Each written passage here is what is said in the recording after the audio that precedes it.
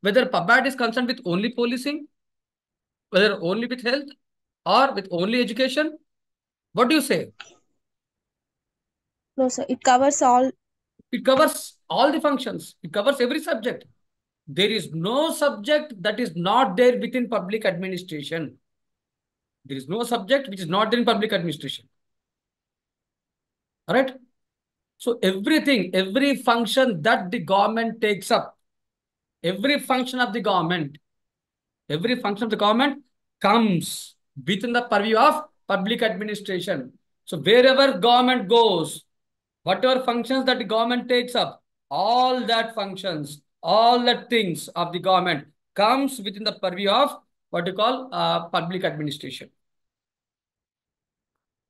All right. That means, can we say that the scope of public administration is always dependent and determined by the scope of functions of government? Can we say that the scope of public administration is defined by the functions taken up by the government? Yes, sir. What about the others? Pradeep, Pranit, what do you say? Yes, sir. The scope, can we say that scope of public administration is dependent on the scope of functions taken by government, assumed by government? Do you accept this or not?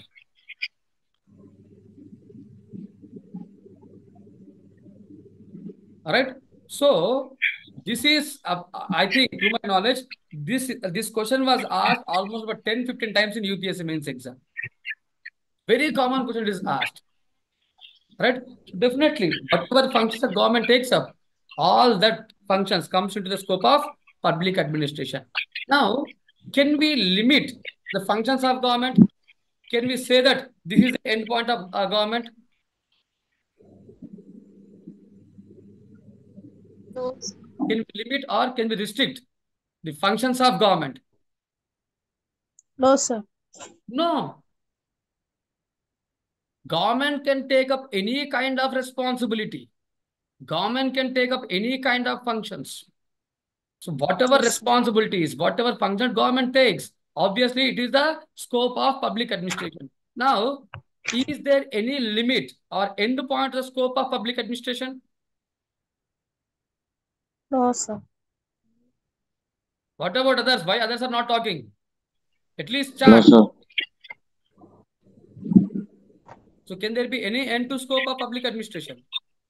As long as there is society, as long as there is government, as long as there is human mankind, right? There will be public administration. The scope of public administration, it keeps on increasing. So can we say that the scope of PubAd can decrease or increase or remains constant? Increase. Increase, sir. It always increases. It will never diminish. Remember this point. This is very, very, very important. This is how UPSC will ask questions. All right. I'll say one simple thing. The emergence of markets, emergence of private sector has limited the scope of public administration. The emergence of markets or the emergence of private sector has limited the scope of public administration. What do you say? Yes, sir. Yes. I think so. No, one said yes. But do you agree that the scope of PubAd has decreased or are limited because of emergence of private sector? No, sir. No, sir. All right. So one said yes, one said no. Now there is a kind of debate in this class. Yes, sir. Let me take the majority opinion. What others say is important. And at the end, I'll give my own opinion. And this is very, very, very important for exam.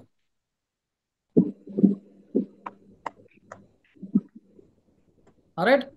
So my answer is there is no limit. There is no decrease.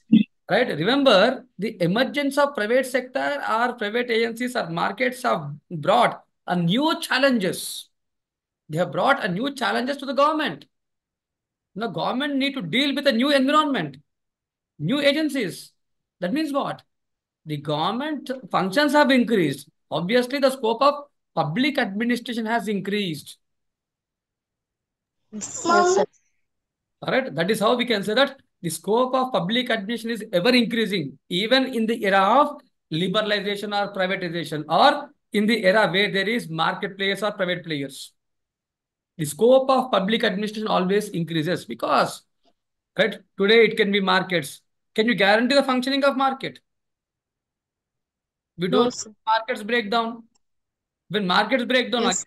new challenge. Now, who should what you call take up all these challenges? Who should act as a cushion? Who should act as a shock absorber to all these challenges? Who should take all these challenges? God. Obviously, government and public God. administration within government. Public Yes. administration should imagine everything. As a public administrator, Yes. you should imagine what will happen next.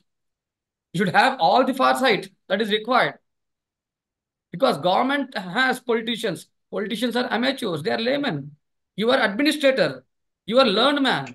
And as an administrator, you should have all the calculations. You should know what happens next. What happens and what should be the consequence? What should be done? So complex environment.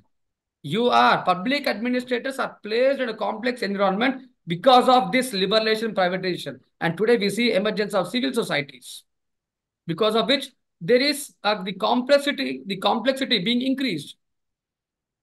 Now here, the role of public administrators, the role of public administration is much more.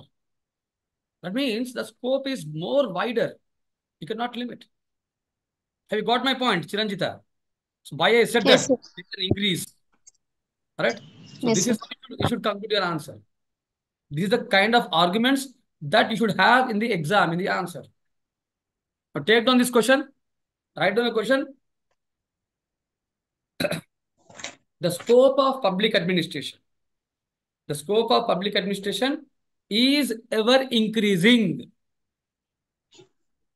The scope of public administration is ever increasing. Explain and substantiate.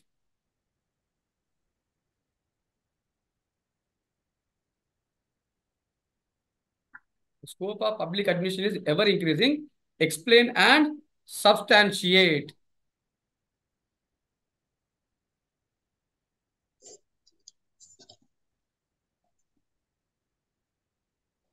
Have you noted? Yes, sir. Right? Sir. So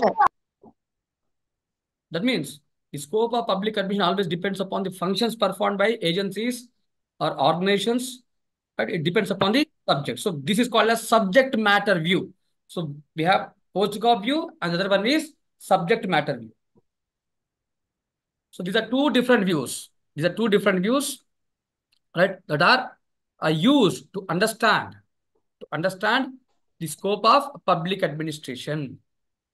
All right. And coming to significance of public administration. All right. So in the present day society, this significance, the scope and significance, almost all, we can use them interchangeably. Right. We can say that it is increasing. Can there be a society without public administration? No, sir. No, Can there sir. be a society without public administration? Definitely not. To take anything, right? Providing a basic services, bringing a change, right? Controlling the, what you call, regulating the societies, regulating the revolts and rebellions, right? Maintaining harmony, maintaining law and order, all right? So, all this depends upon the kind of public administration. All right. So it depends upon public administration. No society can exist. No change can be brought. No development can be brought without public administration. All right. So according to Brooke Adams, so you can see all this in our notes. I have posted the notes.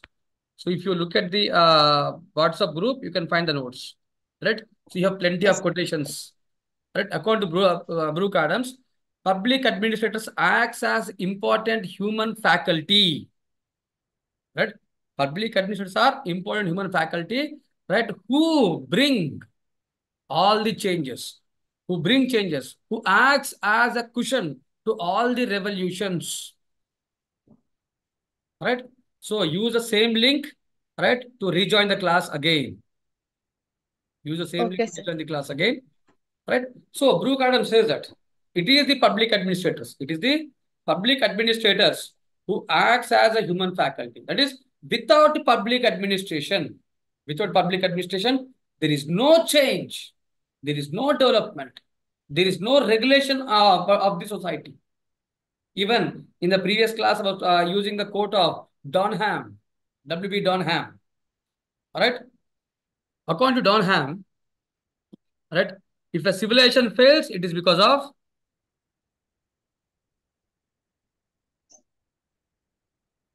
if a civilization fails, it is because of failure of public administration. Right? So that is the significance of public administration. That is the importance of public administration. The